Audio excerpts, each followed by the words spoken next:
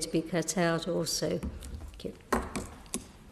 My Lords, it's a pleasure to follow the Noble Lady Baroness Sheehan, who's highlighted the particular agenda aspects of this debate, and to follow the Noble Lord Sharkey, who has been a consistent champion on this issue in your Lordship's House.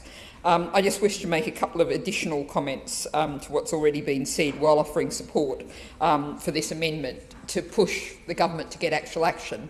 It was Green Party conference at the weekend, and one of the things I found myself discussing again and again was how the public is increasingly coming to realise that it once thought that when the government announced something, that meant it would happen. But the public is now becoming increasingly aware of the legislative process and even of the role of your Lordship's House, because it is taking so long between government announcements and something actually happening. And that is true of the announcement of a bottle deposit scheme for England, but the case of the promise of provision of Sharia-compliant finance, particularly for student loans, and the delivery is an even longer stretch than that one.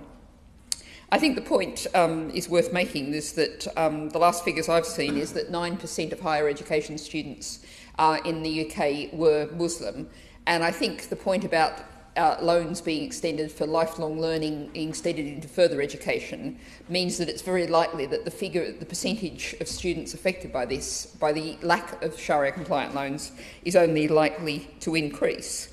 And it's not like the government hasn't been reminded of this again and again. I just want to note again that it was in the Skills and Post-16 Education Bill in July 2021 that we were debating this, and we were promised, yes, it's going to happen, it's going to come.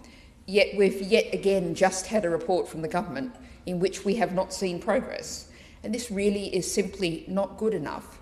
And I think we often debate in your Lordship's House, how do we get trust in government? How do we deliver trust in the system? Well, delivering on your promises in a reasonable and timely manner on something that is really should not be that difficult. This is a real case study in terms of Sharia-compliant loans. I rise really to support the Noble Peer Lord